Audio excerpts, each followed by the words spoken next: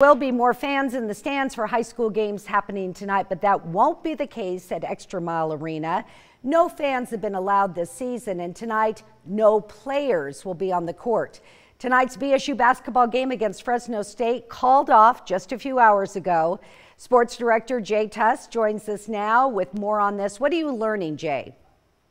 Yeah, it's tough, Carolyn. Just 5 hours before Boise State and Fresno State were supposed to tip off this evening, their game had been postponed. What we know at the moment is that it's due to COVID-related issues within the Boise State men's basketball program. Since this initial announcement, I've learned that it actually has to do with the fact that Boise State can't fulfill the minimum requirement in terms of scholarship players that are required by the Mountain West in order to compete. That number is 7.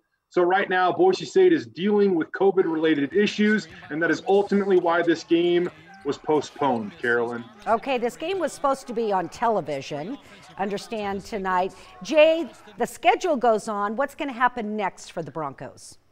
Yeah, Carolyn, it's really tough to speculate at this moment. So due to protocol, Boise State at this moment in time isn't willing to comment on the future at this moment. I want to remind everybody, too, that when I say that they couldn't meet the minimum requirement of scholarship players that the Mountain West requires, this could be due to contract tracing or positive tests. There are things that we can't exactly pinpoint right now, so it's really hard to project whether or not Boise State's going to play at Colorado State next week or not. So we're just going to have to kind of let this play out and see what happens. But at this moment in time, tonight's game is off. Boise State has done a good job in the new year of escaping these types of situations. Earlier on, Carolyn, they had 10 games canceled, again, prior to the new year.